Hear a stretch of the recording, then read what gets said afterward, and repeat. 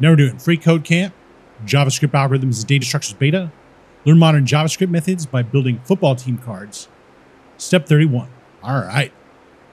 So below the paragraph element, we're going to add another paragraph element with the text number, space, and an embedded expression that contains the number parameter. All right.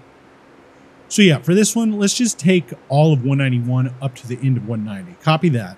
Drop it off at the end of 191. Let's change position to capital number. All right. And let's get this number here. Copy that. Whoa. Copy that.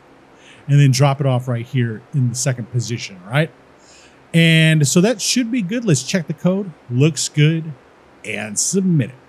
All right. Now we're on to step 32. And we'll see you next time.